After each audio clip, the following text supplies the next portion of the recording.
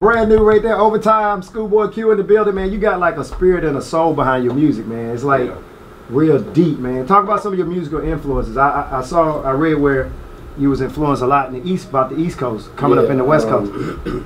Like, for one, like, Nas is my favorite rapper. You know? Nas. We just in here talking about Nas. Nas is my favorite rapper. I love Jay-Z, I love Biggie, I love Tupac, of course, I love Snoop. I love the Dog Pound. I was even though in North Carolina, like I mess with Lil Brother too. No doubt, no doubt. Lil Brother. Like a lot of OGs, man. Like Ghostface Killer, the whole Wu-Tang. That's why your music seems so diverse, man. Yeah. I pretty much like a lot of the OGs, you know, a lot of the main OGs.